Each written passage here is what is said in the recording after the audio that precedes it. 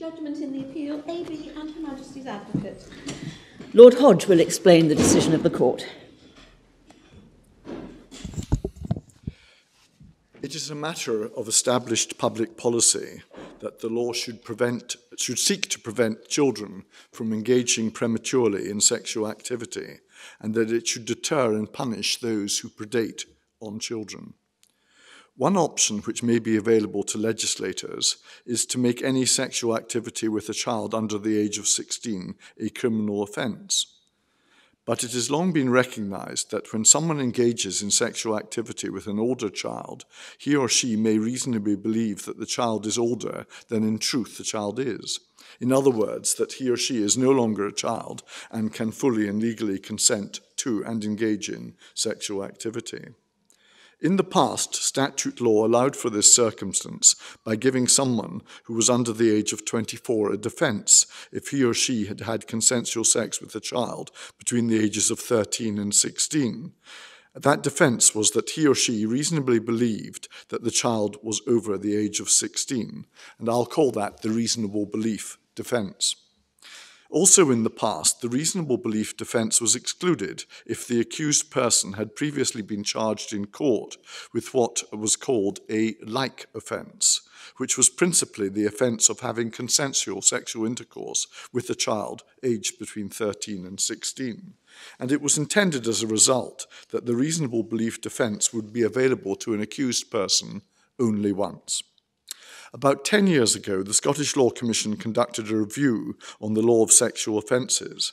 Some of the Commission's recommendations were adopted by the Scottish ministers, and others were modified in the draft legislation, which became the Sexual Offences Scotland Act 2009. The Scottish Parliament, in enacting the 2009 Act, chose to preserve the reasonable belief defence and, consistently with the Law Commission's recommendation, did not confine it to accused persons under the age of 24. At the same time, it provided that the defence would not be available if the accused had previously been charged by the police with what it called a relevant sexual offence. The offences which fell within the definition of relevant sexual offence were not confined to consensual sexual behaviour with children aged between 13 and 16. Instead, the term relevant sexual offence covered a wide range of sexual offences, both consensual and non-consensual, where the victim was of any age under the age of 16. In explaining the proposal to the Scottish Parliament in a policy memorandum and in evidence to the Parliamentary Committee, representatives of the Scottish Government justified the proposed restriction of the reasonable belief defence as a means of preventing a serial sexual predator who had relied on the defence and been acquitted from escaping justice in future by relying on the defence again.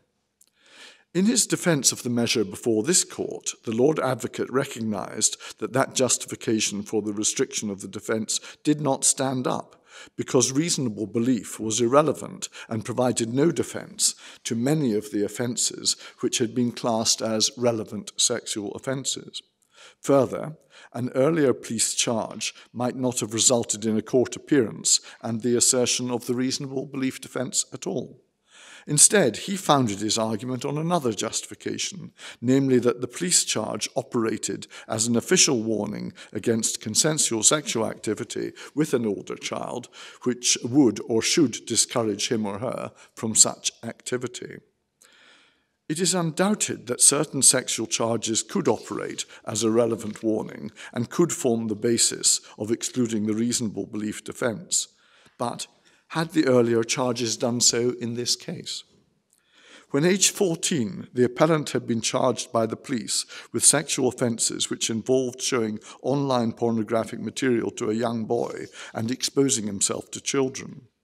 A decision was made that the appellant would not be prosecuted, and the case did not proceed to a children's hearing. Notably, also, none of the charges involved consensual sexual activity with an older child. When he was 19, the appellant was charged with having engaged in sexual intercourse with a girl aged 14 years and 11 months. There is no dispute that this sex was consensual. He sought to plead that he reasonably believed that she was 16 or over. but the provision in the 2009 Act excludes that defence. So he challenged the provision on the basis that it failed to strike a fair balance between the public interest and his human right to respect for his private life, and therefore that the provision was beyond the legislative competence of the Scottish Parliament. After the appeal court of the High Court of Justiciary rejected his application, he has appealed to this court. This court unanimously allows his appeal. Lord Reid and I have both written judgments with which the other justices concur. In short, the court holds that the interference with the appellant's Article 8 right is not proportionate because the prior charges do not give the supposed warning against consensual sexual activity with children aged between 13 and 16. The problem with the provision is the range of offences chosen to fall within the definition of relevant sexual offences, which cannot be reconciled with the justification put forward for the interference with citizens' private lives.